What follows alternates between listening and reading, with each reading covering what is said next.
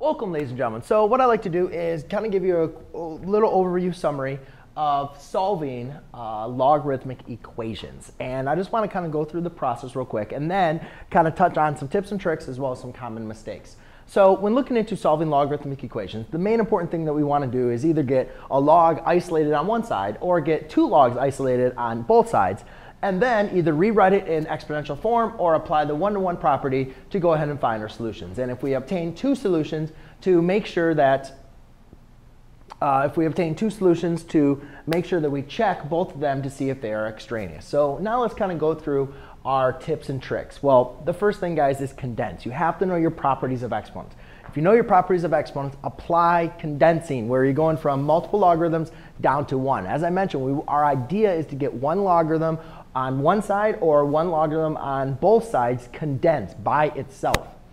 Rewrite, so if you only have a logarithm on one side and it is condensed, right? You have a logarithm on one side equal to a value, equal to a number, then just rewrite it as an exponential equation. Once it's rewritten as an exponential equation, you can go ahead and solve. However, or if the exponent is still your variable, then go ahead and use your calculator to solve.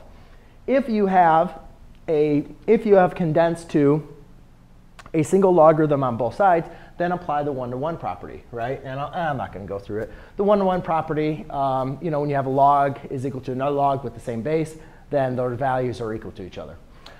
Check negative answer first. More often than not, when we looked at the graph of a logarithm, it is in the positive domain. The domain is all positive numbers. So more likely than not, the answer that you're going to obtain is going to be positive. It is possible to have negative answers, but very rarely are we going to be doing a lot of problems with them. So if you obtain two solutions, double check the negative value. And again, when you plug them back in, when you have that negative answer, plug that in for x or whatever your variable is. And remember, you cannot take the logarithm of a negative value. So if you just have log of 5 of x and you're plugging in a negative number, then you automatically know that negative value that you plugged in is going to be your extraneous solution.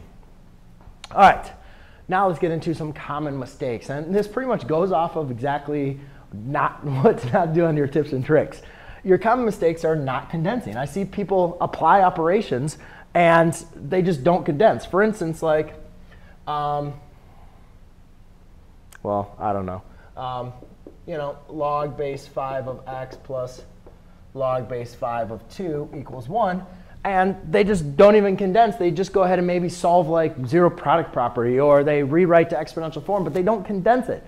So make sure you condense it. Number two, this is a huge one that I see.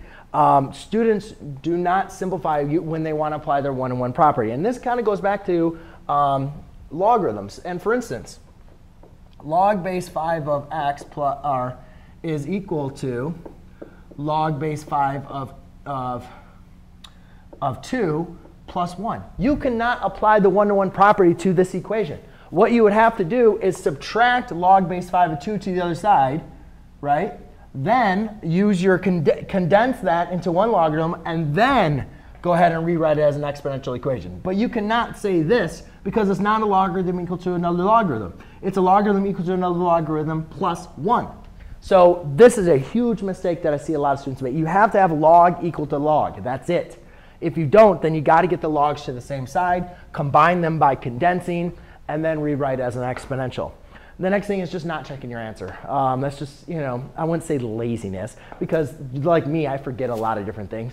But just remember that a logarithm equation only has one solution, right? It's not a parabola. It's not going to touch the x-axis twice. So there's only one solution. So if you have two solutions, make sure you check both of them to determine which one is extraneous. So there you go, ladies and gentlemen. That is just kind of a summary for you of solving logarithmic equations. Thanks.